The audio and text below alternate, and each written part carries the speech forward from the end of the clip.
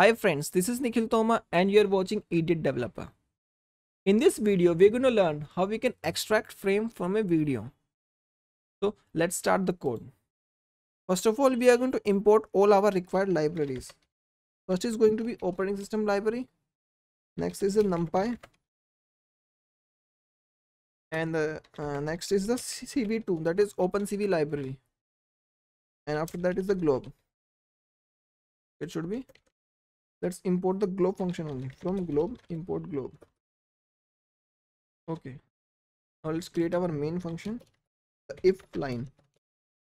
I don't know what, I just don't know what do we call this line. Can anyone comment if you know what we call this line? What we specifically call this? Please comment below if you know. So first of all, we need videos. Okay. So I have a folder which is named videos and I have two videos in it. Okay. First is the Elon Musk video, 30-second clip, and another 30-second clip with a scene from Infinity War Iron Man. Okay. I'm not going to show you them. Maybe I get some copyright issue. Let me just show you again. Okay, this is the video. That's the Elon Musk.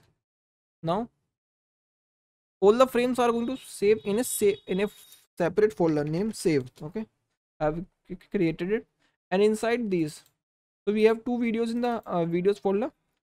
So first name is Elon Musk. Second name is, let's forget. If the name of the video is X, then a separate folder code X would be created in the save folder, and within this X folder, all the frames of the X video is going to be saved. Okay, and all these folders are going to be created automatically. You need not to create them. You just need to put video in this folder and just forget and run the code.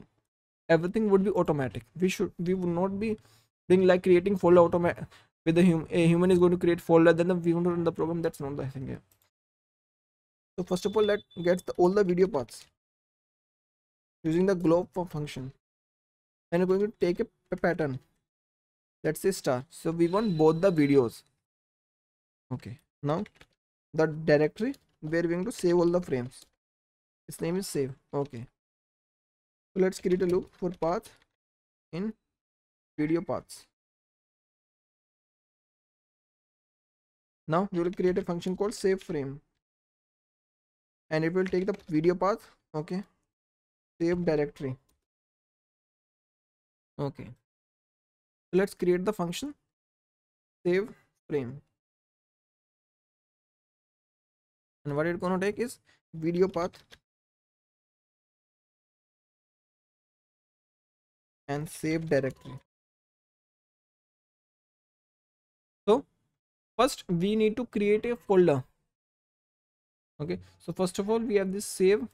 So we need to create a save folder, and inside that we need to create a folder with the name of the file. So let's extract the name from the video path. Let's say name. We're going to split this video path because it contains slashes, so we're going to first split it on the base of slash. Okay, so let me split this name. We're going to break it here because we want to run it one time only. Video. Okay, so we have split it videos, 30-second and Infinity War. We have split it. So this is the name, basically the last one. So what I want is I want this, just this name. I don't want the dot and the extension. So I'm going to split it on the base of the dot. Next, just remove this. You want to see for the another one also. Okay, it should be like the last one. Okay, the last one, the last element of this list. Next, you're going to split this last element on the base of the dot. The extension. Let's see it again. How it look. Okay, so you can see the name and the extension. Okay, and in the second case also Elon underscore Musk and the extension. So we're going to extract the first element from this list. We're going to say 0. So we have the name now. Okay, we have the name. Now we need to create the folder where we're going to save the frame. Save path is equals to os.path.join. Okay, first is save dir, second is the name. Okay, next we're going to create the directory. Let's create another function name dir, and a path should be specified inside it. Okay, let's create this function. Let's say path here and a def keyword. Okay, so we're going to create a directory. We're going to use try except just to make sure if the directory is already exist or not. If not, path dot exist path. Okay, if this directory does not exist, create it. Make dirs. Okay, that's the function. Specific path here. And if we have any errors, like except. Every time I make some spelling mistake. This is because I have new keyboard and I'm not used to it. So we're gonna print message error. But we can say let's specify f here. Error. Creating directory with name. Given OS operating system error with name path. Okay, so we have this create dir also completed. Now we need to capture the video using the cv2 library function. Let's say cap cv2 dot video capture, and inside this function we need to specify the video path. So we have captured this video, we have this variable cap, and next we're going to specify an index, a variable name idx to 0, and we're going to use this index idx variable to name the frames, sequence the frame. Okay, now inside let's create, now here we're going to create a infinite while loop. Okay, in this spelling mistake. Okay, ret return and the frame cap dot read. So we're going to read the cap and we're going to get this return value and frame.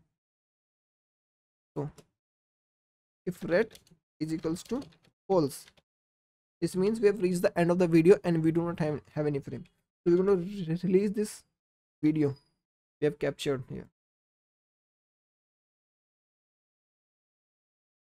and then we're going to break, we're going to stop the loop because we don't have any frame, else we're going to save it.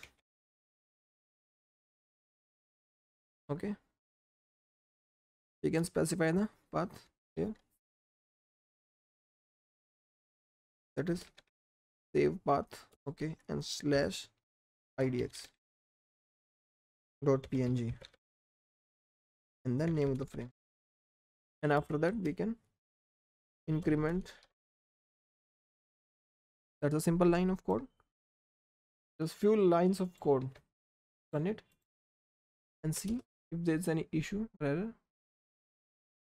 Let's wait for few seconds.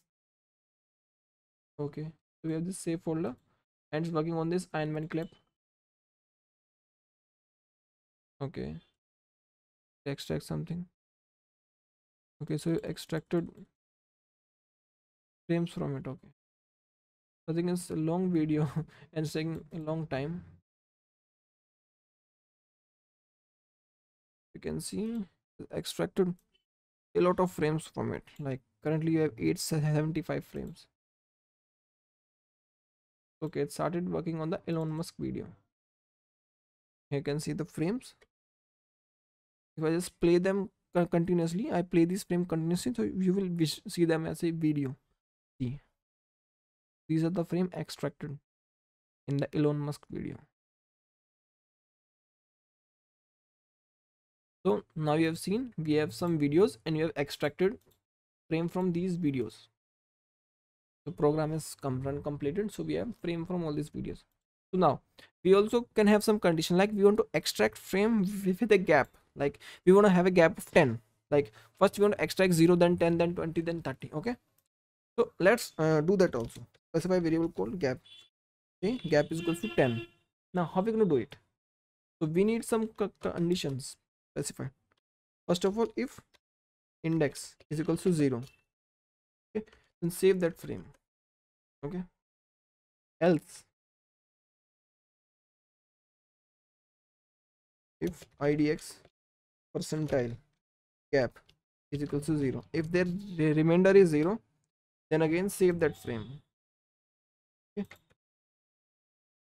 so now you have another variable called gap. You can specify the value of gap. I'm going to remove this frame. Now you can see how this look like a continuous video, but after the gap value specified, we have specified value of gap 10, so it will change. The number of frame saved would change, and their look also would change, because now the frame would not be continuous, they would have some gap in between. Okay, issue. Okay, we have to specify it above.